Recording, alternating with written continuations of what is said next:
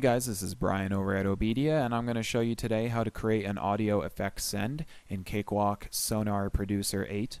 This is real easy to do in Sonar. Sonar is very powerful when it comes to the routing of audio effects buses. I think that's one of the things that makes it really powerful.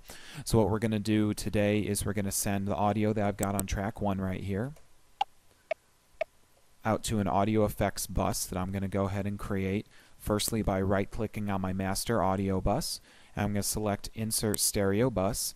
This has created a new audio bus for me. I'm going to go ahead and give this a name. We'll just call it FX Bus.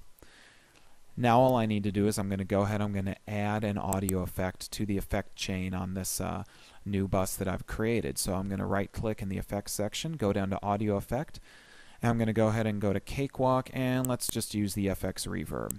The reverb opens up. I can add as many effects as I want, of course, to my chain, but I'm going to keep the chain real simple today.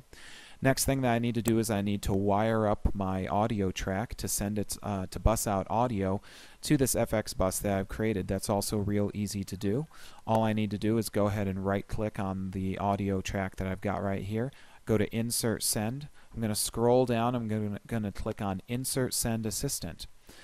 The Insert Send Assistant opens up for me here, and you'll notice in this pull-down box next to Send to Existing Bus I have a lot of different choices, but I'm going to go ahead and select FX Bus. That's the audio effects bus that I created. I'm going to leave everything else as it is, hit OK, and now you'll notice right here on the left-hand side of my track inspector I've got a new entry for the FX bus. And now I can change the volume being sent out to that FX bus. I can change the panning of it, of course. And I can also change whether it's pre or post fader. And now all I need to do is change that volume level that's being sent to the audio bus. I'll just leave this relatively normal, a little bit above 0. I don't really need to change the panning. And then all I need to do is change the settings of my reverb that I've got applied to my audio effects bus.